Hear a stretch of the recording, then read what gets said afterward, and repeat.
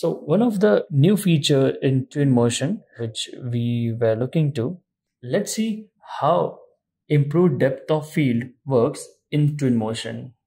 First, we will go to our scene and create a new image like this.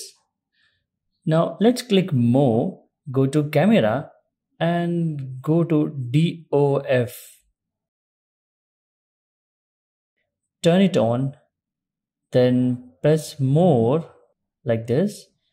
Now we can control the settings of depth of field like distance, FOV like field of view, aperture and bokeh shape.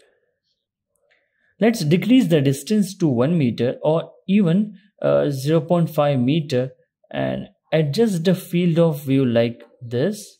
And now we can clearly notice the depth of field effect.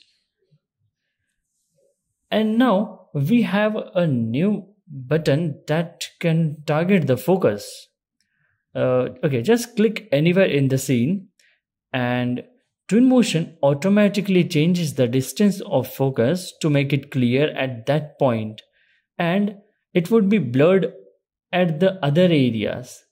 Now let's increase aperture to view it better, and then let's target the near area. And now the bushes are way more clear than the further part.